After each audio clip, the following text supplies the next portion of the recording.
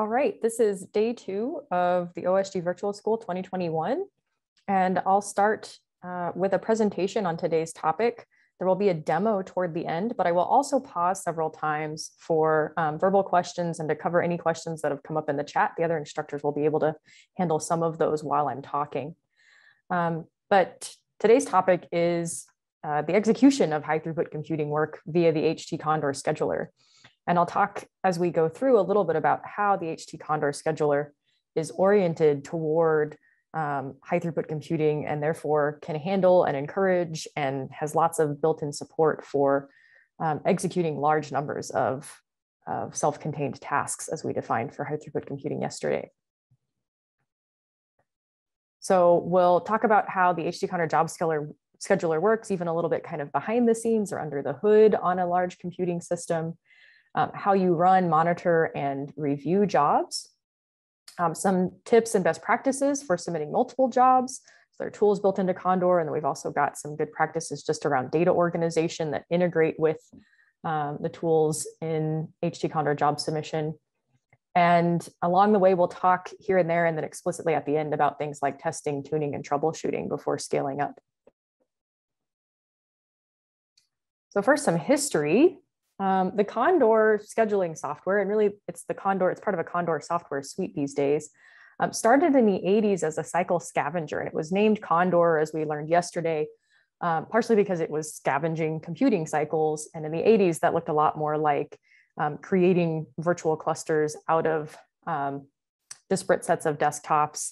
Maybe they were on the same local network, but sort of combining those into what could effectively be thought of as a virtual cluster. And it's carried forth today, now where it's executed in many places all over the world on some very large computing systems. Its research and development has continued on in the Center for High Throughput Computing at UW-Madison, where high throughput computing as a terminology and sort of computer science theory and approach really originated. We have professional developers at CHTC now that develop Condor and the other suite of softwares that work with it, including software that drives the open science grid that is generally Condor based. So it's used all over the world, not just by the entities we discussed yesterday that participate in the OSG, but also by entities that have their own computing capacity that's not necessarily shared, like some science gateways, Einstein at Home, Folding at Home. Some of that has run on the open science grid in the past.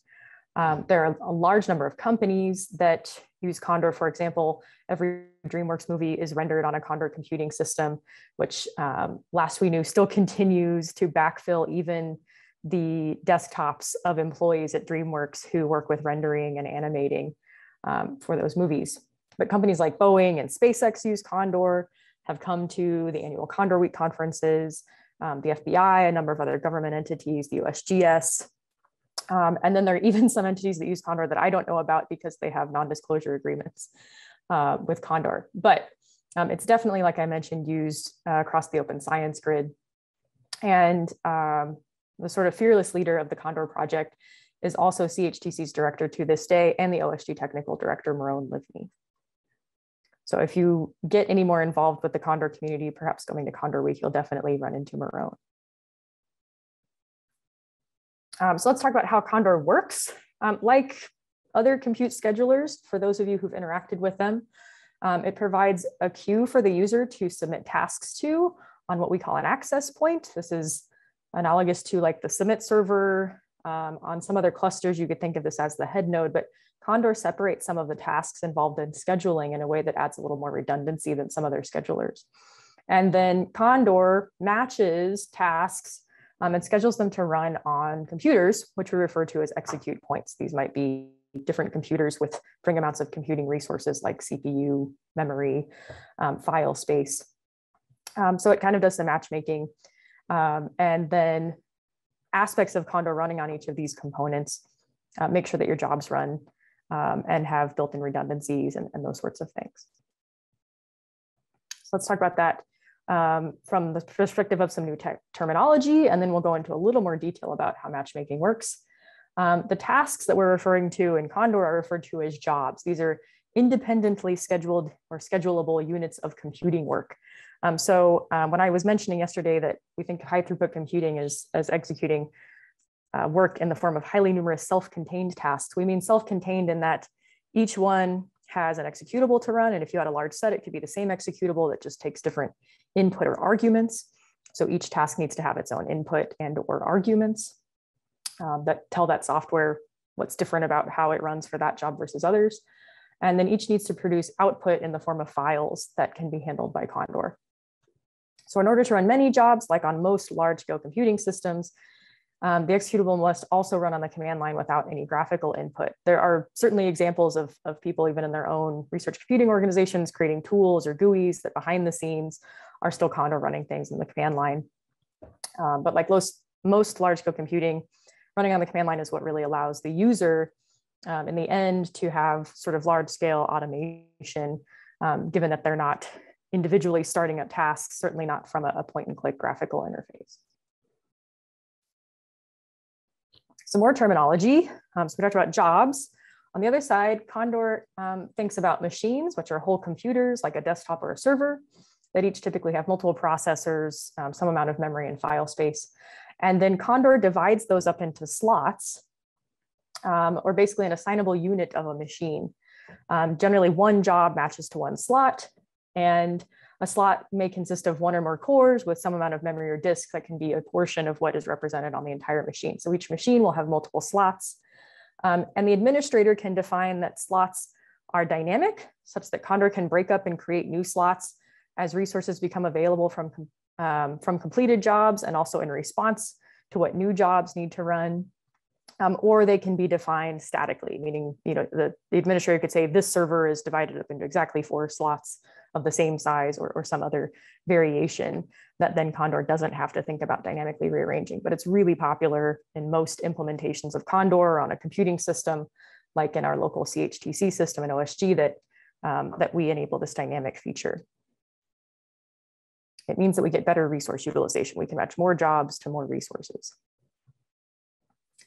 So going in a bit more detail, there's actually a component in Condor that does the matchmaking and is sort of like the brain, but it also gets out of the way when it doesn't need to be involved. So there may be one or more access points in a Condor pool, but there's generally one central manager that defines that pool.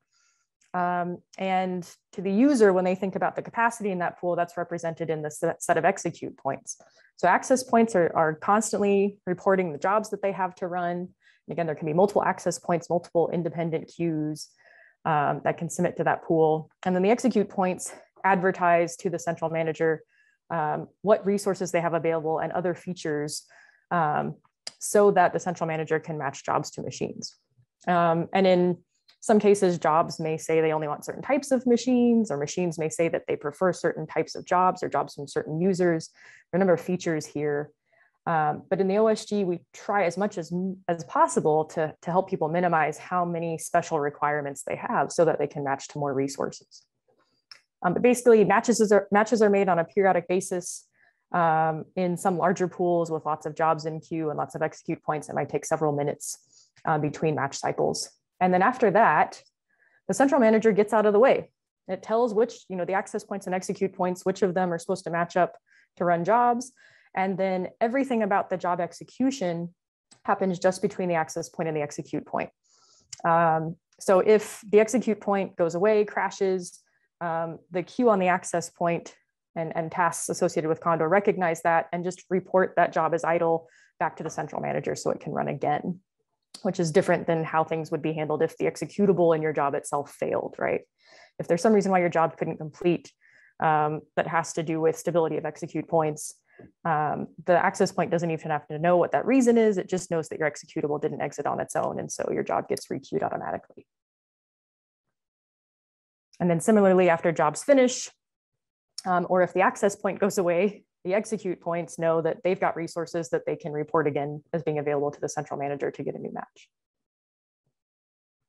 And by the way, all of this can fit on a single computer. So if you've got a lab server or a powerful desktop and you're hoping to manage highly numerous tasks a little bit better, you can take everything you've learned about running jobs through Condor and put that on a single computer where you can define slots and have both the queue and the central manager set up there too. So it really does, Condor really can run the gamut of different computing system sizes. And it to this day can backfill desktops as well, so that those look like a big virtual cluster. So let's talk about the basics of job submission from the user perspective. We mentioned before that jobs in Condor need 3 components in order to be self-contained. So we've got maybe an example here of a program called compare states that takes in 2 input files. Those would be the first 2 arguments in this hypothetical situation if you were to run this software on the command line, and that it knows what file to write output to by you telling it what file name to use for output as well. So we'll use this example to show you sort of the basics of the submit file and then what job submission looks like too. And there are 4 major components to a Condor submit file, especially if you're in a Condor system that doesn't have a shared file system. And I'll talk about that in a little bit more detail later. Condor can work with a shared file system, or as an OSG and in the local CHTC system, Condor can transfer files for you between the access point and the execute points. But first, some of the basics. We list the executable and its arguments, just like we would run this on the command line, but sort of separating those 2 components. And you'll see a little bit later that there's an advantage here that then you could have variations in what the arguments are, but for the same executable. And additionally, Condor knows automatically if files need to be transferred that it should transfer the executable. So in that case, the executable always gets transferred. Additionally, we need to identify any other files that are necessary for this job to run, whether they be additional software dependencies or actual data that the software will use, whatever's in our executable. And that executable could be a bash script that unpacks software. You'll learn about some of these approaches on Thursday. And then a special note, we don't have to list the output that we want back. By default, Condor will bring back any new or modified files in the top level of the working directory of the job, which I'll show you in just a second. So in this case, our wisconsin.dat.out file would come back automatically, assuming that it gets created in the same directory where our compare states program runs. But otherwise, you can, in the submit file, tell Condor to transfer back only certain files. And then there are 3 sort of meta information files that are relevant to running a job. The log file is Condor's log of what steps it takes to run your job. And it also provides a summary at the end about how many resources that job ran. You can tell by looking at that log file how long each job ran, and I'll show you one of those in a bit. But we also need to be able to capture the output or error information that when running this command on the command line ourselves, we would typically see to the terminal. So that's called the standard output or standard error. And we can define what we want those file names to be called when Condor creates those for us and transfers that information back at the end of the job, in addition to any other output files that are made, like our wisconsin.dat.out file. And then we need to tell Condor what resources we need. In most pools, and certainly in the pools relevant to what anyone would use for the OSG school, it's important to request CPUs, disk, and memory. Again, because each one of your jobs will be using a portion of a machine, ideally to get the most throughput. Condor needs to know what portion you're going to need. And conveniently, because the log file will tell you how much your job's used, it makes it really easy to tune these things and test them before you would submit lots of jobs. Oh, and then the final thing is that you need a queue statement. So any of the lines above this can be in any order you want, but the last line needs to be a queue statement to say queue 1 job. And you can queue without the number 1, and that will give you 1 job. We'll see later what queue statements you could add to queue multiple jobs. All right, so what does this look like when we submit and monitor jobs? And then I'll show you also what file transfer looks like in this context. All of the Condor commands that you would run as a user are in the form of Condor_something, where the something is semantically relevant to the task that you'd like to complete. So to submit a job, it would be Condor_submit, and then the name of the submit file. So here's what that would look like on the command line. We'd see a message that 1 job was submitted to a cluster, and we'll talk about that in a second. That is not the computing cluster, but actually refers to this set of jobs submitted to the queue. And then we can run Condor_queue to see Condor's sort of summary of our own jobs in the queue. On most Condor systems these days, running Condor queue by itself will show you just your jobs, so you don't have to see long lists of other people's jobs in the queue. And we get here a summary such that if we had submitted multiple jobs with a submit file, there'd still be just one line that tells us how many of them are done, running, or idle, which is what we would see immediately after submitting this job. So there's one total job. A little more detail here. So I mentioned that the jobs get batched together. We will also get to see the job IDs, or a range of job ID numbers. And every job is defined by two values. One is the cluster ID. That's the same as that cluster number we heard back when we typed Condor submit. And that means that this is the umpteenth or 128th set of jobs submitted to this queue amongst all users submitting to that queue. So this queue is pretty young. If it has only had 128 clusters, you might see numbers that are much, much higher for the clusters that you might submit to the CHTC or Open Science pools. And then that last number is the process ID. If you submit multiple jobs with the same submit file, they'll each have a different process ID, but the same cluster ID. And that process ID starts at 0 and increments upward with integers. And we'll show a little bit later how that can be actually really useful for submitting multiple jobs. You can also limit Condor queue commands by username. So that already happens by default. But you could pick somebody else's username and look at their jobs if you wanted to. There's an option -all that would let you see everybody's jobs, but you could otherwise restrict to just certain clusters if you had multiple clusters queued, or very specific job ID. So that cluster.process number job ID. And in some later slides, you'll see these options for constraining represented by UCJ here. One of my favorite ways or sort of options in Condor queue is this no batch option. And what that does if you submit multiple jobs is expand things out so that you see a different job ID on each line and you get to see more details per job instead of having just those total done, run, idle counts. So we could see here that here's the user that submitted this job, at what time, here's how much time that job has spent running, what state it's in right now, idle, meaning it's still waiting to run. You can set different job priorities to tell Condor which ones to try to run before others. The size will be the amount of memory that's used in megabytes, which is the default unit for memory, the way Condor stores it. So you could see that your job's actually doing some stuff just by running Condor queue.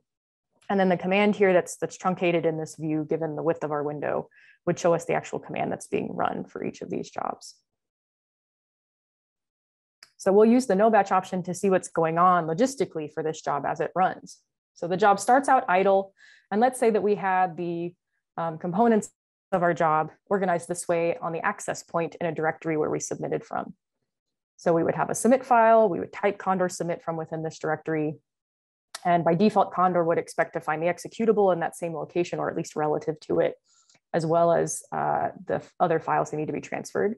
And after submitting, it would go ahead and create the log file and some placeholders for our out and error files. The log file will update dynamically, and the output and error files are where our standard output and standard error will be transferred back to at the end of the job.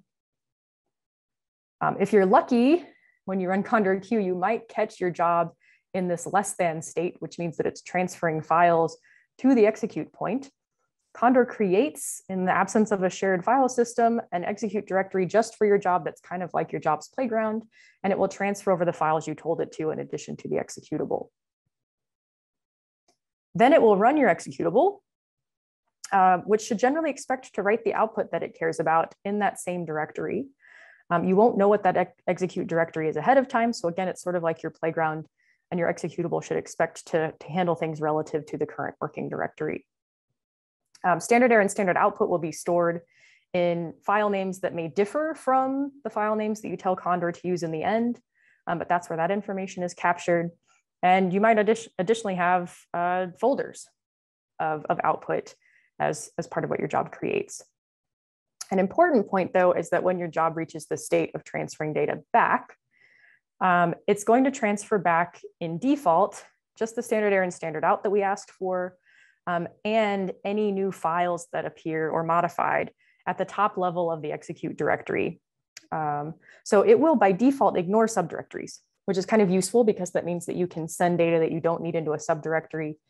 If you do need a directory of output back, the best options are to have your executable create a tar file where you get some compression perhaps of that directory to transfer it back to the access point so that it appears as a file and not a directory. Or you can explicitly, like I said, tell Condor which files and or directories to transfer back if you only need certain of them back or want to make sure that you get directories back.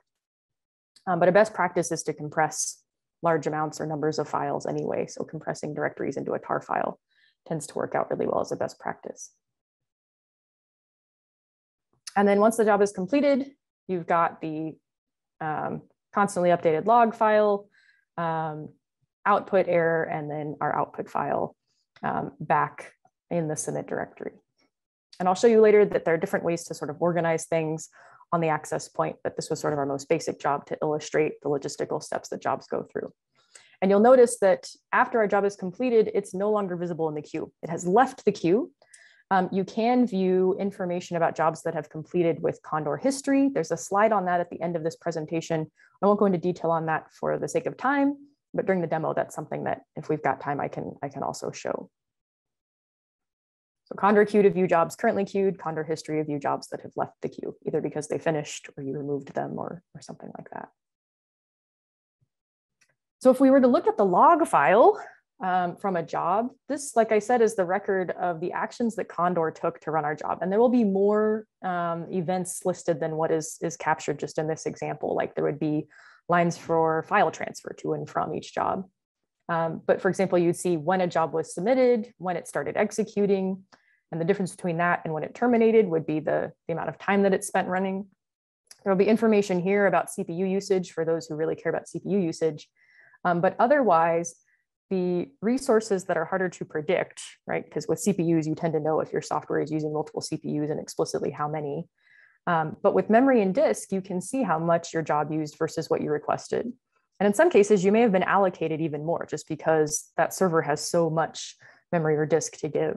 But in this case, I could have really requested a lot less disk and memory for this particular task. And if I wanted to submit large numbers of them in the future, I'd probably be best off reducing my request values. And similarly, if I changed my code or the size of my input, I would want to retest and initially request higher volumes. So a little more on resource requests. Again, this is important in a high throughput system, a little bit more so than if you're running whole node jobs in a typical HPC cluster, because you are using just a portion of each machine when you run on a slot, or at least in most cases you will be. And so your job gets to use just part of it and needs to not bother or interfere with jobs that also need memory and disk. So Condor is matching based upon how much memory and disk that server still has, even with other jobs running on it. If you request too little and your job goes over, then Condor will put your job on hold. And we'll talk a little bit more later about when and why Condor puts jobs on hold, but using too many resources is one of the reasons that it does so. If you request too much, your jobs will run, but you could have matched to more slots and maybe to slots that other people's jobs couldn't, which is sort of how you, in a positive way, kind of game the system in a high throughput computing system or pool. So testing is really important. Anytime you're going from running something at a small scale or small numbers to large numbers, that really makes sense, whether you're doing experiments in a lab or whatever, but in computing, it can pay off really significantly, and especially in high throughput computing. So test, test, test.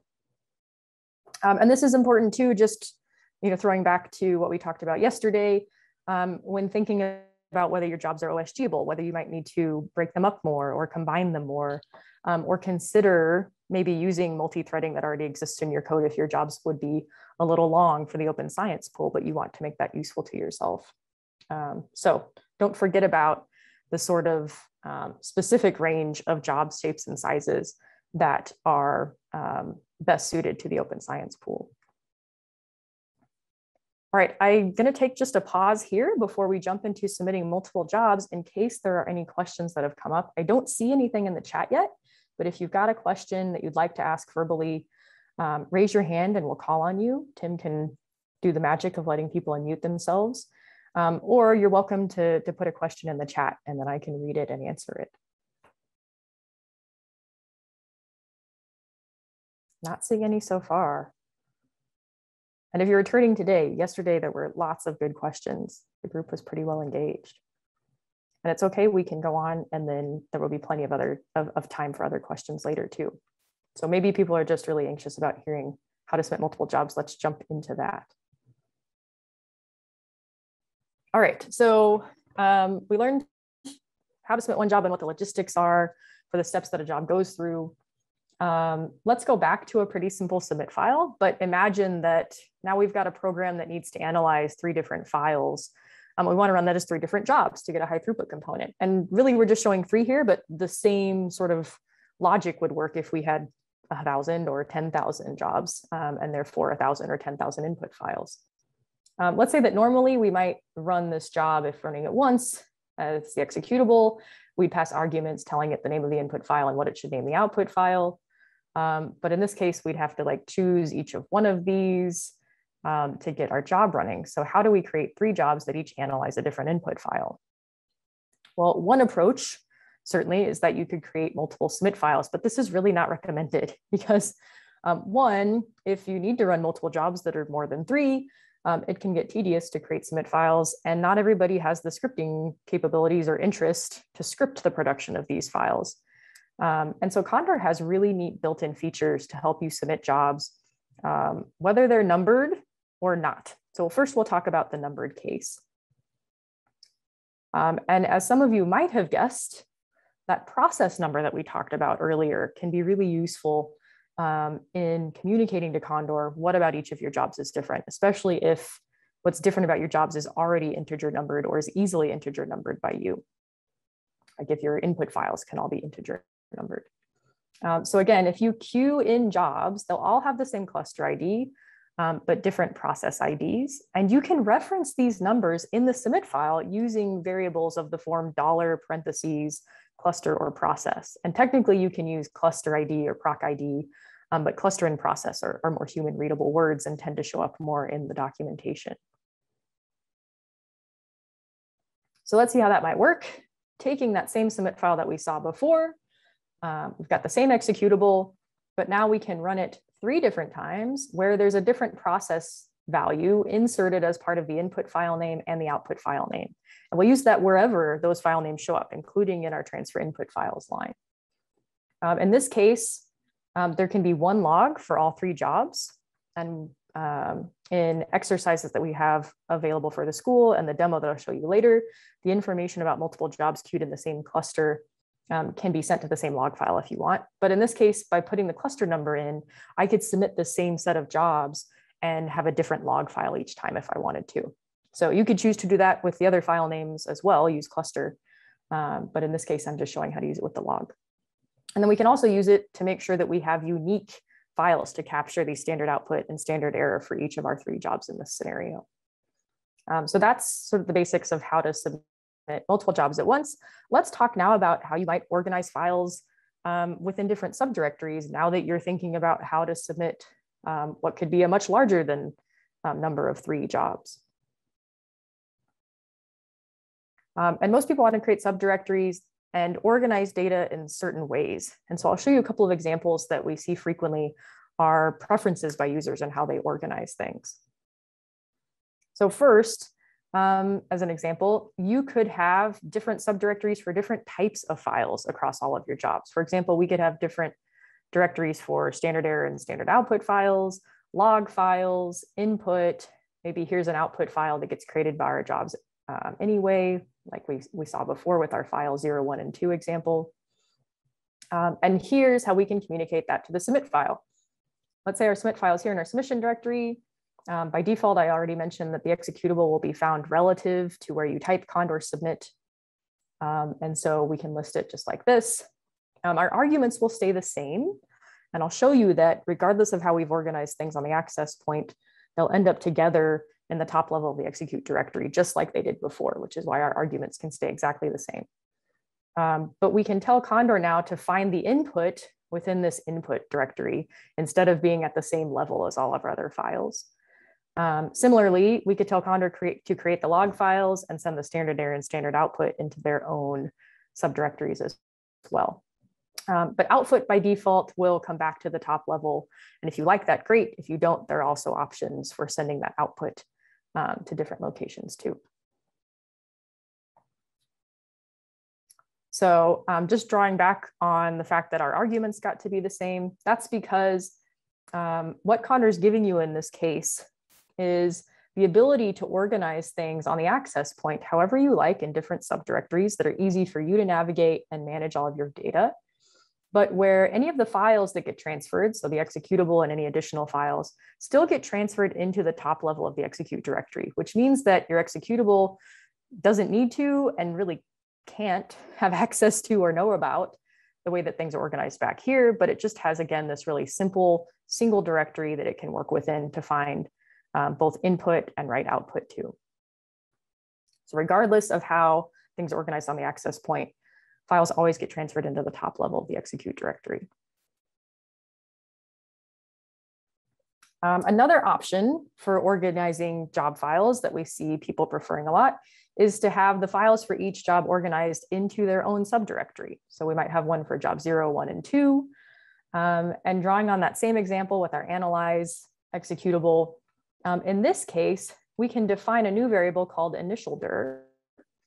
We can also then leverage our $process variable to say that Condor should look for 3 different instances of initial directories numbered according to the process value. And within that, it will still find input files. In this case, they can all be named the same too. So an advantage here also is that your executable doesn't have to be able to deal with different file names. It can always deal with the same input file name and always write the same output file name, but then your results are still organized and don't overwrite each other back on the access point. And of special note, the executable is still always expected to be found relative to the submission directory, which is great because that means that Condor is not expecting that you have an executable file in every one of these directories. You can still just have one copy of that executable in the location of the submission directory or relative to it. And so the thing that you've probably been wondering is, well, what about situations where my jobs vary by something that's not just an integer starting with 0? And again, you could write lots of different submit files, but that's not cool or scalable. And Condor has really neat tools that allow you to sort of expand the queue statement and define your own variables that you could use in place of process or cluster, for example. And the exercises for these are really going to best illustrate what this looks like in a submit file. But for example, you could queue a variable that you name, like state, if we were analyzing data from different states, queue state from all files in your submission directory that match a certain pattern using a traditional shell wildcard. So in this case, we're saying for every file that ends in .dat in my submission directory, queue a job and insert the name of that file everywhere in my submit file that I say $state. And so you could use that to define the file name, pass it as arguments, just like we saw when using the process variable. Similarly, you could say for every directory that starts with job, whether it's numbered or not, queue a job, and then anywhere that I use $directory in the submit file, use the name of that directory and insert it in my submit file instructions. Additionally, you could define all of your variable values in the submit file. So you could say queue the state variable in this list. And so there would be a different job submitted for each item that you present in the list within the submit file. That list can get really long. It can span multiple lines in the submit file. And then the last one that is our favorite is to queue a variable from a list, which is a separate file then that has hard-coded all of your options, just like queue state in here, hard-coded that, but now you've got a separate file. And for example, you could create this file by running ls wildcard.dat and redirecting to that list.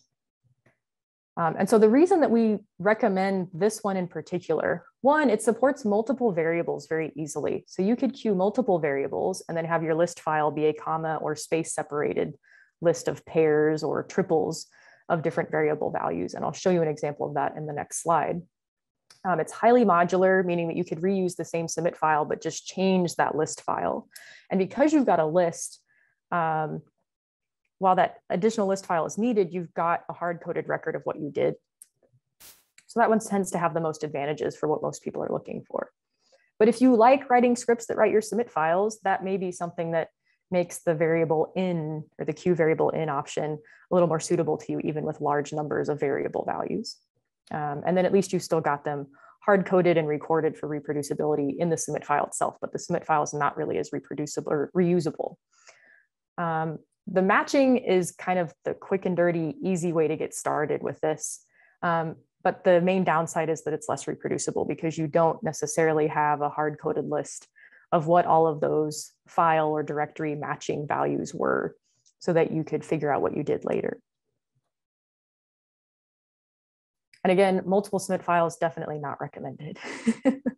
So generally, if you can submit more jobs in a single submit file, you'll be much better off. And because you can organize data however you want on the access point and communicate that in the submit file, it really does make it possible to submit so many different jobs, even multiple, what you might think of as sub batches, as one submit file of lots of jobs with, say, different directories associated with how their data is organized. And just to show you, this is what it would look like, for example, if you used the Q from approach with two variables. So you could say Q, one variable name, and then another variable name, and again, provide the values that correspond to those variables in that separate text file with comma and or space separation, whichever is easier for you to put together. And I've seen people use Excel to create a comma or space separated file, which tends to still be a lot easier than having to script the creation of lots and lots of submit files. So this is another pause point before we talk about testing and troubleshooting. Are there any questions on this content about how to communicate the execution of multiple jobs and organize data relevant to those? There's sort of infinite possibilities in terms of how you combine these features that I discussed to organize data however you want.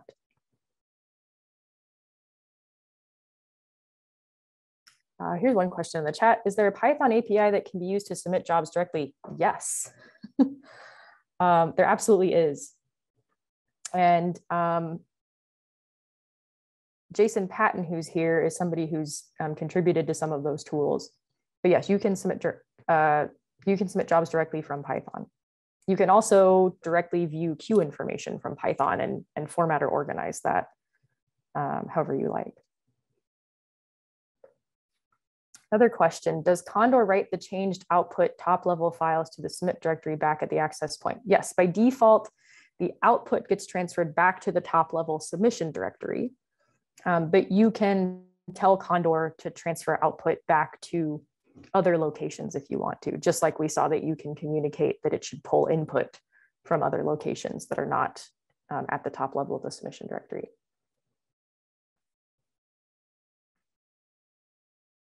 All right, these are all great questions. I'm going to move on to testing and troubleshooting. Again, there'll be time for more questions at the end, and I'll do a bit of a demo too.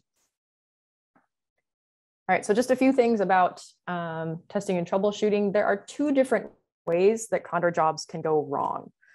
So jobs can go wrong internally, meaning that the executable ran and then exited on its own accord with an error. And that is very easily distinguishable in Condor versus the situation of jobs going wrong logistically from Condor's perspective, meaning that something like your job can be matched, files were not found for transfer, your job used too much memory, but something about the logistical aspects of your job running didn't work out. Condor had to stop your job running or otherwise wants you to know that there was something that you needed to fix that's not a bug in your code or an issue where your code couldn't run because a software dependency didn't work. So it's very easily distinguishable from your executable failing, meaning exiting with a non-zero code or not producing output versus a logistical issue with your job. And the places where you can easily distinguish these are in the log, standard output, and standard error files. So again, the log will tell you when jobs were submitted, started, if they were held, and what reason they were held for, which we'll talk about in a bit more detail in just a second. Where the job ran, the resources it used, which are really important for testing and scaling up, and any other interruption reasons, like if your job got evicted because it was on backfill or disconnected, which may also mean that it got sort of interrupted because it was backfill. But then again, Condor detects that as different from your executable failing, and in that case, requeues your job and runs it again. Whereas with your executable failing, it will still remove it from the queue and consider it to be complete, even if not successful. But the log will give you the exit status from your executable, and assuming that your executable gives a non-zero when there was a failure, the log can be one of your first indications that there actually was some sort of failure of your executable. But otherwise, again, depending on the software that you're using in your executable, or if it's a shell script, the software inside of it, you're going to want to look in the standard output or other output files, and also the standard error, to see what information your executable printed that indicates errors. And this also assumes that the software you're using actually has useful error messages too. But at least this information is truly separate when running jobs with Condor. And so one of the reasons your jobs might not run to completion are if they get held by Condor. We've referred to holds a couple times now, but basically Condor will hold your job if there's a logistical issue that keeps it from honoring the full execution of your job as stated in your submit file. So again, this is for things like files were not found that you told it needed to transfer, including if your code failed to produce output that you specified that you needed transferred back. So in that case, there really was a failure of your executable, at least to produce output, regardless of what exit code it exited with. And then because Condor can't find that file to transfer it back, it says, I can't honor that request that you made of me, so I'm putting your job on hold. A job that goes on hold is interrupted and all progress lost, except if the case of like your job runs to completion and it can't find output, you'll at least get back standard error and standard output in that case. So Condor will transfer what it can. But otherwise, progress is lost. The job remains in the queue in the H state, partially because Condor wants to bring this to your attention until you remove or fix and then release it. And we'll tell you how to do that too. So for diagnosing holds, if you see that some of your jobs are in the held state or the H state in the queue, you can view the hold reasons in the log file, or by running condor q-hold, and you could constrain on cluster or job IDs to see all of those. This slightly longer command would give you just the hold reasons and nothing else from the typical condor q output. So we could say condor q just for my held jobs, auto format for me specifically the hold reason that Condor has stored about each job. And this is the same hold reason that would show up in the log files. But here's some examples. Job has gone over the memory limit of 2048 megabytes. Usually there's some component of human readable, user-friendly value here.